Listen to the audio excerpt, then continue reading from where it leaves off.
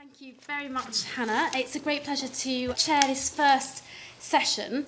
And today's symposium really is about giving exposure to new research that's been generated not only by Henry More's work and career, but I think modern British sculpture more broadly as well. And I think across the day we're going to hear some really exciting new perspectives and new ways in of thinking about this idea of becoming. And this first set of papers that we have really thinks about the ideas of context, circumstance, and connections of an artist's early career. And we're going to hear about Moore and Hepworth. Our two papers are given by Robert Sutton and Rachel Smith. Both completed their PhDs at York in 2015. So fair to say early career themselves. And I think that will be really interesting in thinking about these ideas. So I think I'm going to hand straight over to Robert to give his paper on educating Henry, context, circumstance, educational opportunity. What we're going to do is Robert's going to give his paper and then we'll just take one or two questions and then Rachel will give her paper, one or two questions, and then we'll come together and have a discussion as well. And we might eat into lunch and a little bit, but it's a generous and flexible programme today. So I think it's worth giving time for us all to talk about these ideas together. So Rob, do you want to come up and give your paper? Thank you. Hello, we'll just swap over. Good morning. So I'd like to start by thanking Sarah, John and Hannah for inviting me to speak today. I've been thinking about Henry's development, really, in various ways for this last 7 years, so through my doctoral research, and generally as a way to try and understand more about Henry the man. I think this exhibition is a really important contribution to this discussion about trying to re-understand Henry from his origins through. So that's what I'm going to try and contribute today. Some of the very early context of More's life, almost before the exhibition begins. So, in the introduction to his essay for the catalogue on More's formative years, Sebastiano notes that there has long been a tendency to focus on More's early life from a purely biographical angle. The parables of More's various introductions to the methods and materials of sculpture have long been repeated as the means by which to suggest the near inevitability of his subsequent career. And yet, as the exhibition demonstrates, through the details of his earliest artistic experiments and experiences, what we are faced with is rather something of his gradual creative evolution. But there's also a broader history that needs to be traced to understand More, one intrinsically tied up with his personal biography, but at a remove. And that is the contextual history of More's development, and the important role that circumstance and educational opportunity played in directing and making possible More's ascent. And Godfrey already alluded to this previously. I don't mean to sort of pull away from the idea of More having achieved what he did through his abilities, but I do want to really impress the importance of the context in which he came to be.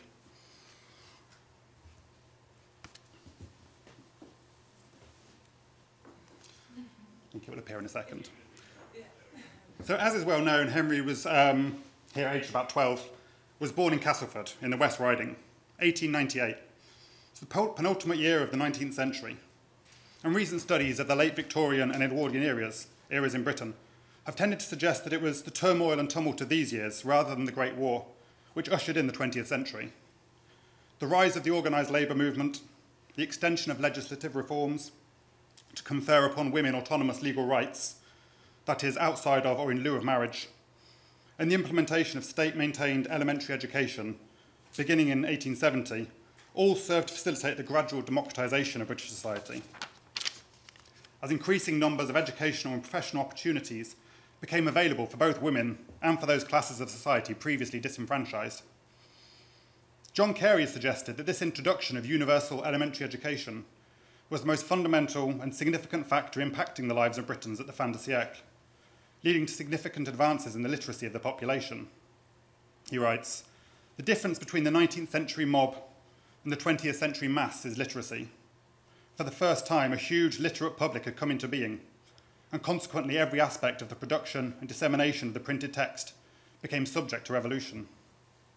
However, Carey also suggests, and this is the focus of his research and his work, that this shift in the cultural fabric of British life was a major factor in the development of modernist literature and art in the early 20th century, which he describes as a hostile reaction to that unprecedentedly large reading public created by those reforms. He argues that the implicit purpose of modernist writing, at its origin, was to exclude these newly educated or semi-educated readers, and so to preserve the intellectual seclusion from the mass. Implicit in Carey's reading of the segregation inherent in modernist literature is a cultural bias rooted in class formations. I think this is an important direction of thought which continues to present considerable questions for scholars exploring the development of modern visual art in Britain too. But Moore, by dint of his background and made evident in his work, punctured this suggestion. His belonging to that mass and his appreciation of it, I contend, directed his understanding of and his approach to his art. And once established as an artist, following the years explored in this exhibition, Moore spent much of his career concerned, at least in part, with pursuing an art available to, and in complicated ways representative of, that mass from which he emerged, and to which I think he always belonged. As such, in a paper light on supporting images, I present you with these two images as support for my ideas at this stage. Photographs of Moore's family group of 1954-5, situated in Harlow, Newtown, and being enjoyed and appreciated fully by its intended audience. I believe these images effectively represent a version of Moore's work that also continues to demand further recognition, and which forms the basis for my continued research on him.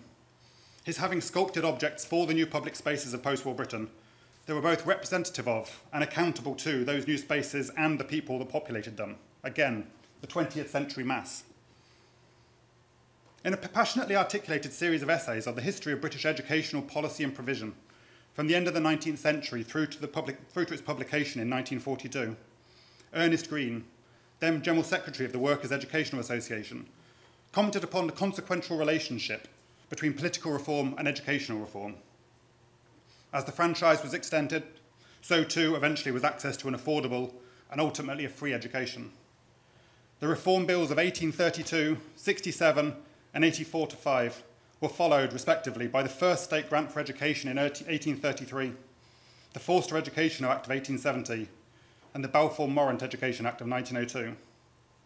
Later, the Representation of the People's Act of 1918 and 28, the last of which extended the franchise equally for the first time to all men and women over the age of 21, were followed by the Fisher Education Act of 1918 and the bill to raise the school leaving age to 15, legislated for in 36, though unfulfilled until after the Second World War. Moore's educational and personal development would be directly shaped by the circumstances of those years, and his philosophy would be defined in relation to it. In this paper, I'll present details of the development of educational provision in the United Kingdom with relation to Moore's experience of it, followed by a brief but hopefully purposeful history of the broader relationship with the expanded fields of education in the years that followed. Moore was the seventh of 8 children born to Mary Baker and her husband, Raymond Spencer Moore, a coal miner in the small industrial town of Castleford. It was there that Moore received his formal education, first at the local elementary school and then at Castleford Secondary School, having received a county minor scholarship only at the 3rd attempt. Before any of the anecdotes which pepper biographies and histories of Moore's early life, all of which are repeated as significant in that near inevitable path to art school and to a career in the fine arts already discussed, I take this single detail as of fundamental importance to the development of his career. Moore's attendance at secondary school was an opportunity which, in the early years of the last century, created opportunities otherwise unavailable.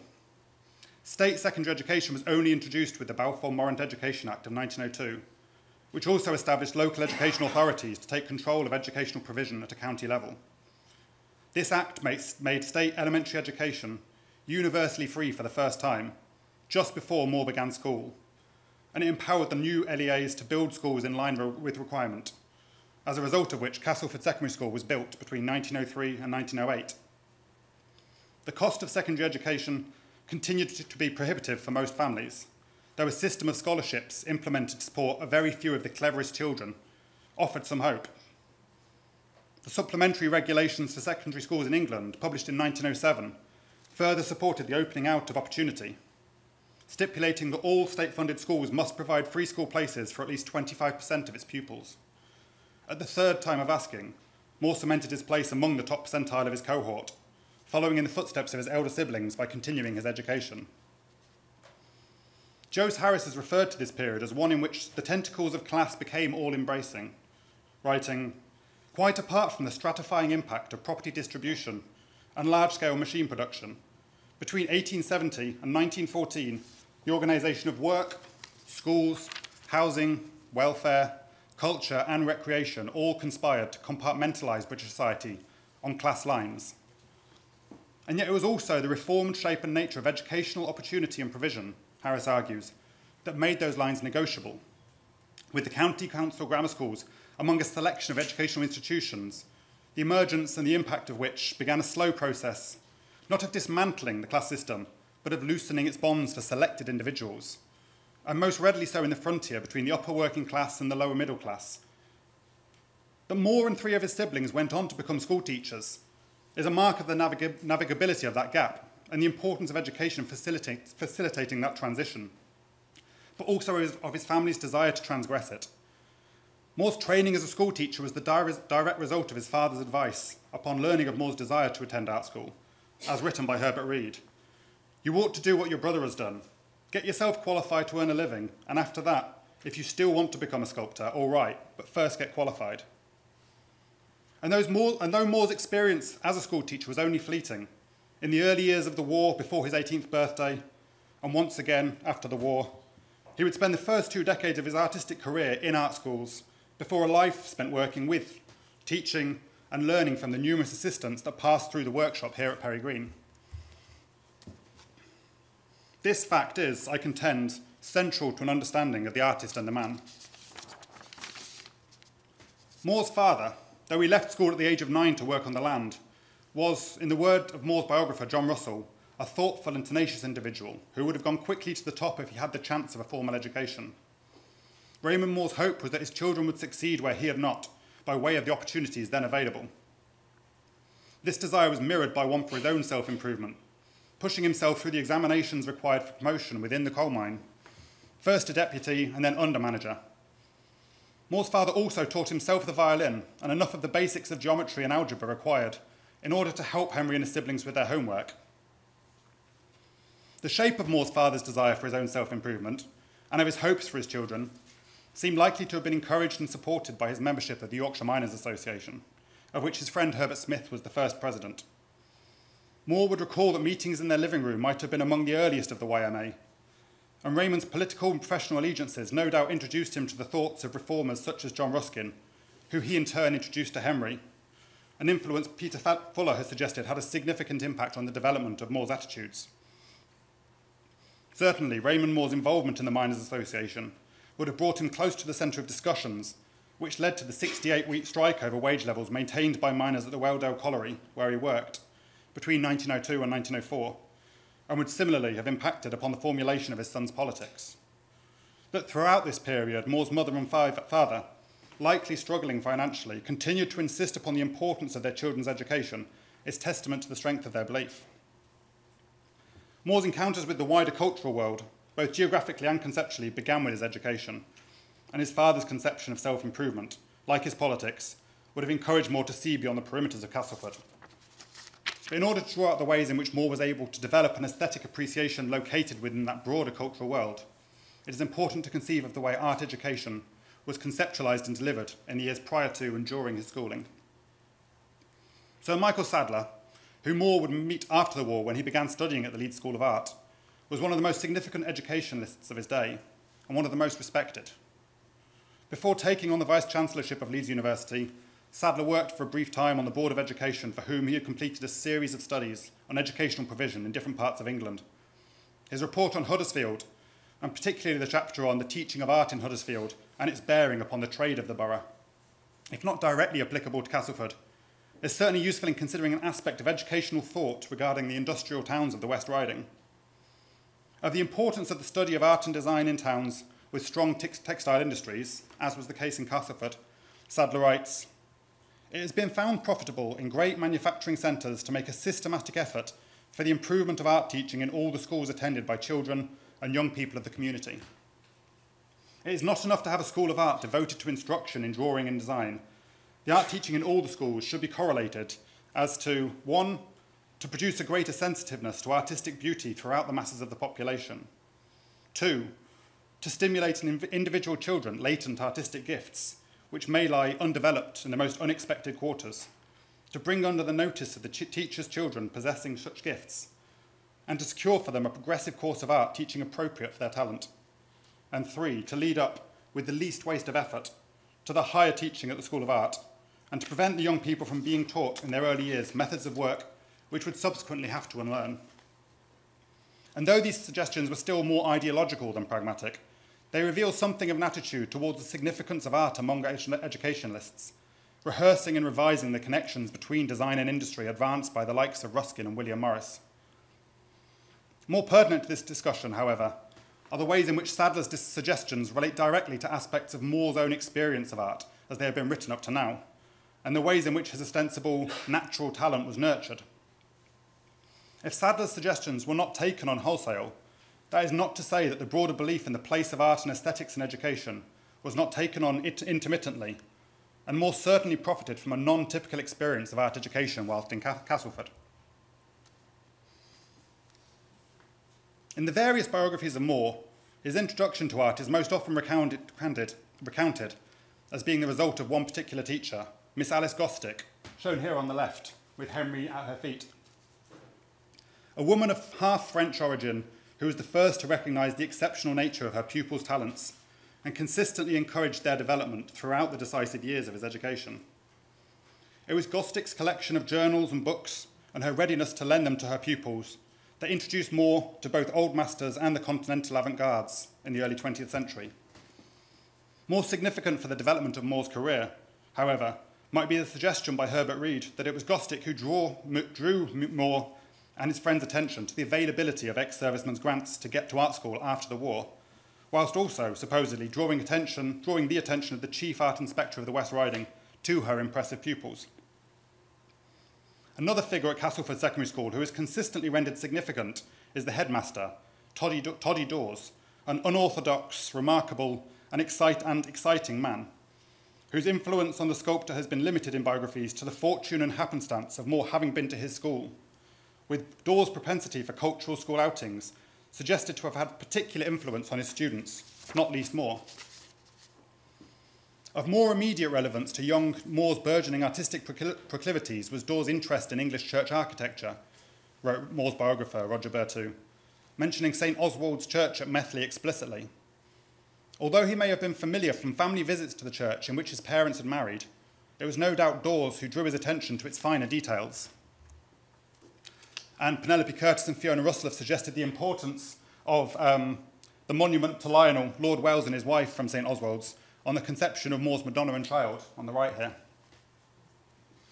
But any further elaboration on Dawes' significance has been otherwise absent from histories of More's career, save for one review of a book on More written by another former Castleford pupil, the author J.L. Carr. Carr writes, "In 1907, this exciting man came from Carmarthen to be the secondary school's first headmaster. He immediately demanded extras, a library, a grand piano, and a proper art studio. Then, for the succeeding quarter of a century, he encouraged a mildly anarchic society for the preservation and extension of individuality.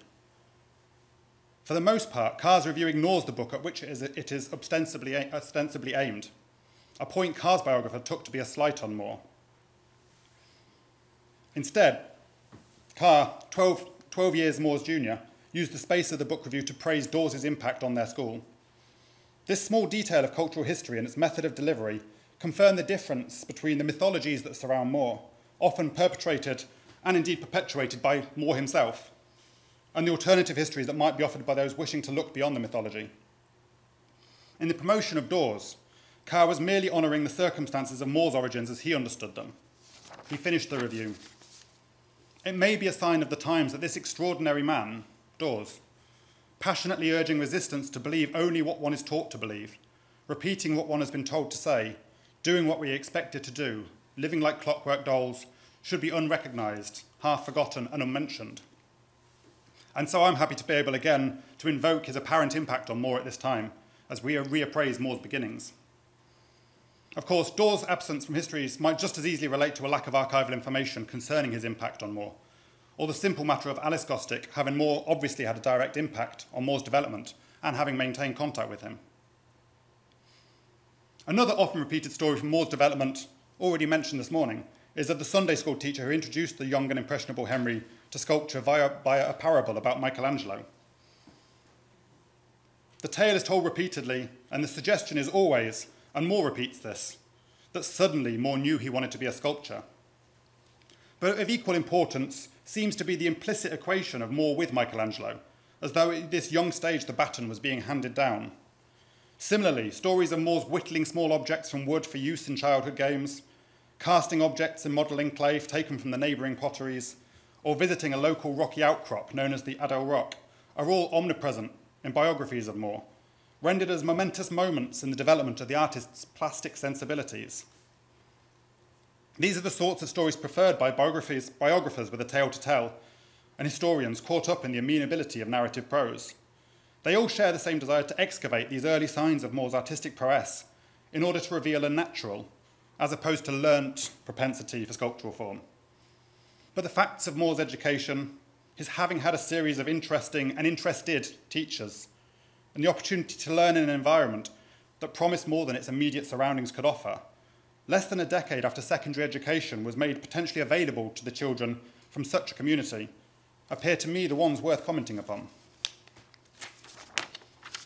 As the first 2 years of the Great War were played out, More studied for and received the Cambridge Senior Certificate required in order to enter Teacher Training College, briefly returning to his elementary school as a student teacher before enlisting for the army in 1916 after his 18th birthday.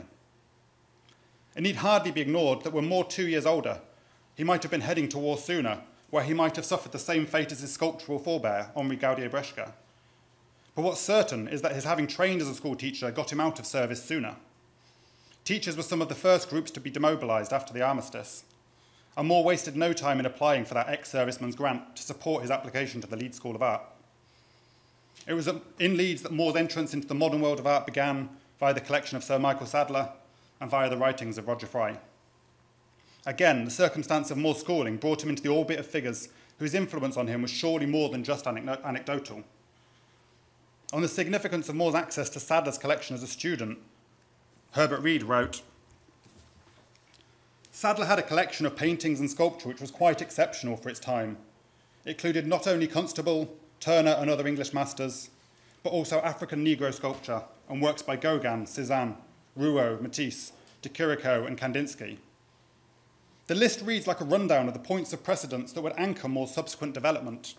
Here we have the British tradition, primitive art, and early continental modernism, thrown together as though part of a logical continuum in the history of art, paving the way for More's earliest experiments in form." I'm showing just a few works that Sadler would have owned at about this time.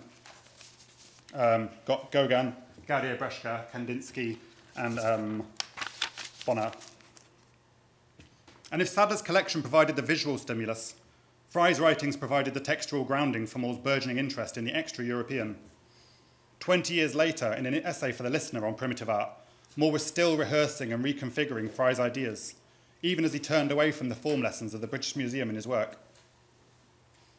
But as Alan Wilkinson noted in the introduction to his survey of More's drawings, the facts of his classroom-bound art training, the true beginning, were much more traditional. Though none of More's drawings from his time at Leeds survive, Wilkinson suggests that the results would have likely been nondescript, telling us less about the works he saw in Sadler's office and found in books, and more about the atmosphere in an English provincial art school.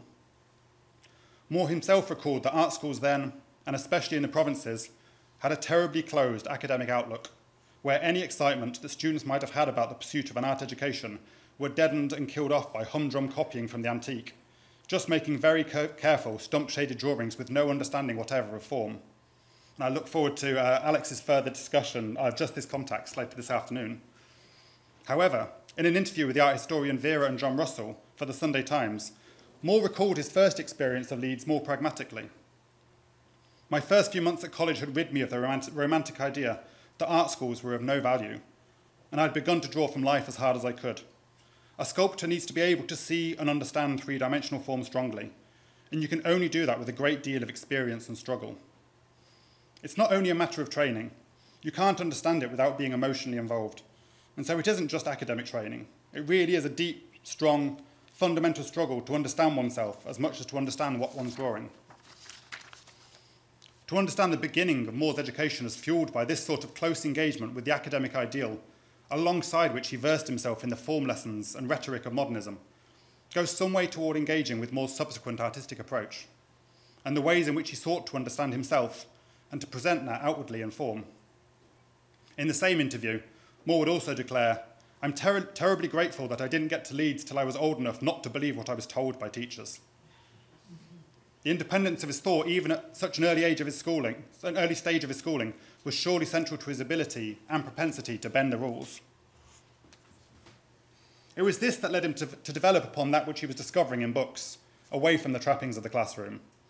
Writing about the early Bushy sketchbook of 1920, some pages of which I'm showing here, Krista Lichtenstern located the breadth of More's interests apparent at this early stage. She writes, "On 39 written pages and in 26 drawings, More had his selection of Chaldean, Babylonian, Assyrian, Greek and Roman sculpture, and worked over the artistic ideas of Michelangelo, his long-standing model. He also attempted to acquire an overall view of Greek, Roman, Byzantine, as well as Gothic and Renaissance architectural forms. Thus it was with remarkable care that the 22-year-old assimilated a basic art historical knowledge, which significantly extended beyond the traditional curriculum of classical and Hellenistic antiquities." Again, this range of influence is effectively demonstrated in the exhibition we'll see today. It was not until the second year of More's studies at Leeds that he decided to concentrate on sculpture, as a result of which a department was set up in which More was to be the only student. More's tutor, R.T. Cotterell, had recently qualified from the Royal College, and though little of Cotterell's influence on More has been written, partly because More considered that he wasn't a very good sculptor, the facts of Cotterell's appreciation of the Royal College's expectations, together with his undivided attention, would certainly have contributed to More's successful application for a Royal Exhibition Scholarship after just 1 year of a 2-year examination course. As More wrote it, "He could concentrate entirely on teaching me all the tricks he knew." And so again, fortune and circumstance come to the fore. More's move to London would be the setting for his true discovery of extra-European sculpture at the British Museum, supported by the collections of the Victoria and Albert Museum and the contents of Zwemmer's bookshop, after which point More's story is better told by others and by the exhibition than I've got the time to here. But it is worth noting, finally, that in his history of social radicalism in the arts, Donald Drew Egbert remarked upon the Royal College's role in catering to, quote, "students who would have to earn a living from their art, and who therefore were much more likely to become socially and politically concerned." And that's in distinction from the Slade, which catered primarily for well-to-do families in the early part of the century. Of further significance, again already mentioned, was the Royal College's having recently appointed Sir William Rothenstein as principal, which More described as follows. "The college was pretty much in the doldrums. It had become a place to train teachers, to train teachers, to train teachers, and so on, something eating its own tail. Rothenstein, who believed that teaching art should not be a career in itself, shook up the college in many ways and gradually changed many of the old staff. He brought this air of a wider, more international outlook into the college. There is no doubt that I gained much through Rothenstein being principal of the college. Indeed, after More's graduation, it would be Rothenstein that offered him his first part-time job as an instructor, after the previous professor had resigned his post. The contract was for 2 days a week and paid £240 per annum for just 66 days' work a year, which supported his work throughout the rest of the 20s. And after the Royal College, More's next teaching position at the Chelsea School of Art, lasting from 1931 to 1939, would pay between £178 and £225 per year for similarly few days' work, affording More the opportunity to work on sculpture and to buy materials ahead of future sales. And so, again, it was More's educational opportunities, all stemming from a fundamental appreciation for and investment in the importance of both teaching and learning, that directed and made possible the development of his career. Writing in his biography of More from 1965, Herbert Read wrote, "Henry More's education may be divided into 3 stages, elementary, secondary, and professional. But these words indicate formal categories that tell us nothing about the actual process, which has little to do with categories or curricula, but was rather the direct influence of the places and people with whom the boy and then the youth came into accidental contact. A sculptor, like a poet, is born, not made. And I have always given a few indications of the presence in Moore of an innate plastic sensibility which education might foster, but could not create. As I've suggested already, I find this sort of mythologization troubling and unhelpful, and Read is one of the worst perpetrators of this version of Moore. I believe this exhibition we're here to see today provides an excellent opportunity to explore just how the sculpture was made, through his formative experiences. And I hope to have added some useful context to appreciate how any innate sensibilities that Moore might have harboured were let free as a result of circumstance, led by political and educational reform at the beginning of the century. And I'm glad to have been able to point, if only briefly, to something of Moore's recognition of those facts too. Thank you.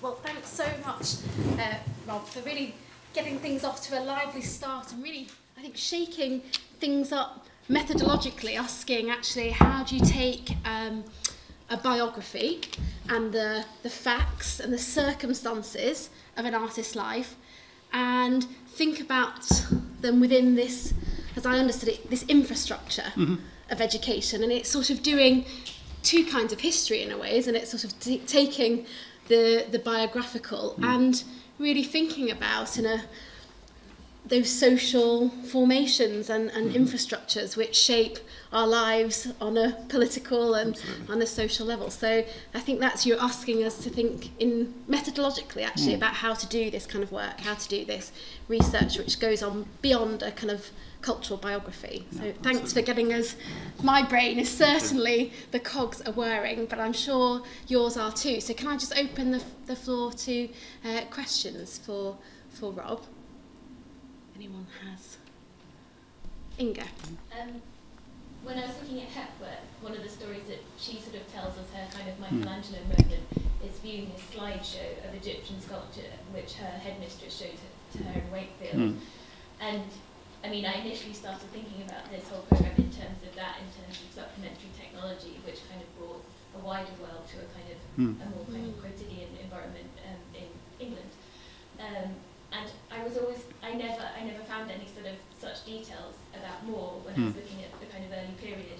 One thing I did find, which probably corroborates your view of Tolly Dawes, was that he was part of a sort of experiment to look at the use of film in education in the sort of late 30s and actually sort of wrote up a kind of part of a government report on this. But I wondered whether you'd found any evidence or any sort of information about that, slides or film or anything being used at that time.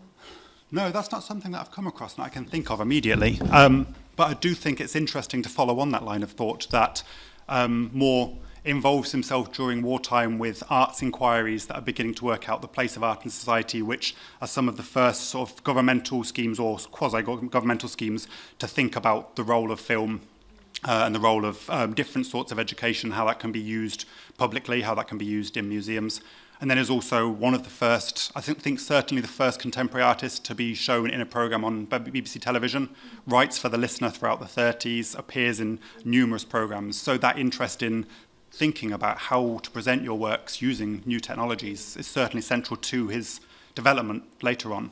But I'll look further at what might be there early on to see if there's anything further to find there. I mean, that connects to a word that you used, democratisation. Absolutely. As well, and I think the circulation of cheap illustrated magazines and periodicals, obviously forming this kind of visual culture, which I think, again, we take for granted, especially in our digital age. But like you're saying, the use of film and images entering classrooms in a way through very good quality prints, though, even though they're widely circulated. And I think that idea of the democratisation of education, but also access to knowledge, is perhaps something I think you're trying to pursue. Absolutely, yeah. And it's another parable, so it might be sort of turning away from some of my point, but another of my favourite stories about Moore from the sort of early point in London is he sort of proudly said that he didn't need to buy books from Zwemmer's because he went so often that he knew everything off by heart. It's like a library. Yeah.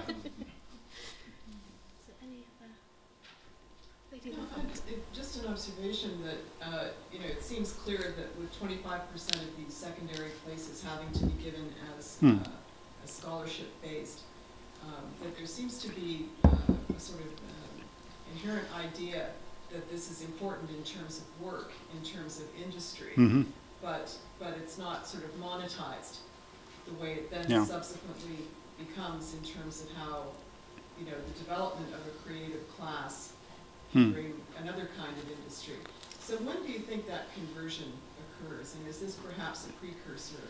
Do you incur to a full education, do you mean? Well, no, to this notion maybe later in the century, and certainly in Moore's lifetime, that you know, you can not only make money as an artist in this particular circumstance, heaven knows, but that there's the development of a creative class through perhaps all of these steps along the way, quite early, it seems, in the 20th century, and that there is a conversion, that it's not just putting people in school to do work so that they have work to do, but that there's a much larger commercial element that's available, and not just sort of that there's a creative process here that adds value and creates something perhaps unforeseen. Yeah, absolutely. I'm trying to think of a useful response to that sort of situates it and see if there is a turning point. It certainly doesn't feel to me that until sort of the 1930s, education is rolled out in such a way that there's a full appreciation of the benefits of a full education. This is pushed for from certainly sort of the left-wing sort of elements of those pushing educational reform.